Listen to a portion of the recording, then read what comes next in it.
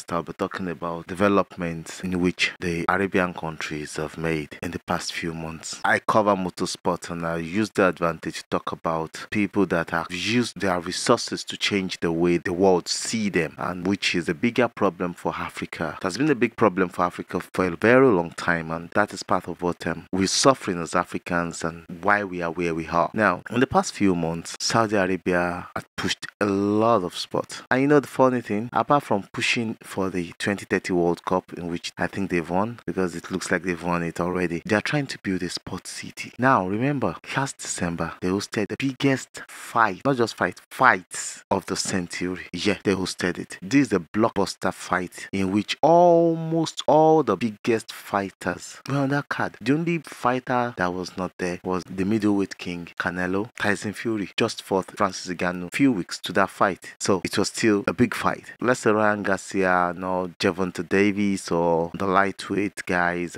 But for heavyweight, it was star-studded. For light heavyweight, star-studded. As in, you need to see the fight. For those of you that didn't know, that is Day of Reckoning. And very soon, another fight will be coming up. And again, another fight will be coming up again. We'll be having Fury Usyk and we'll be having Joshua Ngannou right there. You can see how they are pushing. Now, they want to have a different kind of sports environment. Aside from the Neom City in which they are building, they're having a different kind of sport environment in which they are going to have different sports right there, football, talk of the sport, and they are going to build another F1 track there again. Wow. Now, imagine they built their economy from oil. Now, they've diversified into so many things, in which is bringing, you can at least every month you are hearing about Saudi Arabia, and the man behind most of this promotion, Turki Ali Ashik, is doing a very great job. He's making sure this thing is going down the way it is meant to be. Talk about the Live Golf. They were able to bring the biggest tennis players to play, both female and male, on 26th and 27th. Wow. So you can see they are pushing beyond boundaries to make sure they are recognized.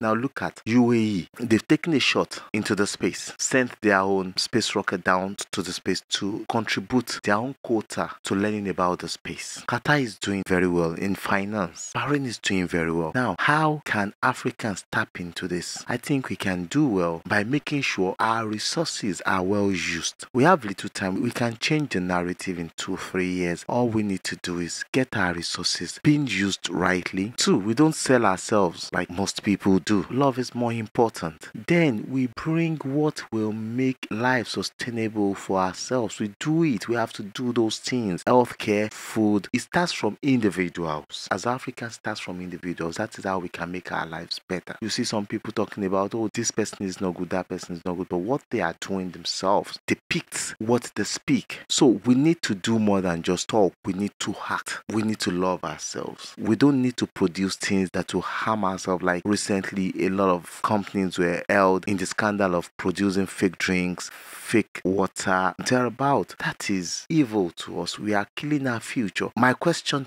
to them is, yeah, things are hard, but is that the government? No, it is a personal thing. It is we ourselves that are killing ourselves. Yeah, the government have not made things so easy, but what are you doing to make things easy for yourself, for your neighbor? We should produce what is right. We don't have to go out there and tell some people to produce fake parts, fake things for us. You understand? We need to help ourselves. We need to contribute to the growth of Africa. That is how we can change our own story. That is how we can get there. Remember, government cannot do everything for you. Government is not meant to provide jobs for you. The only thing government is meant to do is to provide a sustainable environment, build structures, make policies, and make things to make it work, in which mostly they are not doing. But we can create this environment by looking at the policies that can work for us. And bingo, we tap into it. It helps us grow. They will tax us, but by the time we keep pushing, we are our own government. And I think it will work for us. But what they are doing in the Arabs is massive. And that is taking them years away from Africa. And they are getting ahead of the world. So how we put ourselves, where we place ourselves really matters as Africans. And I believe we need to put ourselves in the right pedestal to move forward. Yeah, we just need to be a force by our own self. We need to create the change we want to see. We need to be the change. And no matter what it is, we need to take steps in the right direction to generate the right confidence for ourselves and move forward as Africans. I love Africa. I love Nigeria. I love you guys. Bye. Cheers. Yeah.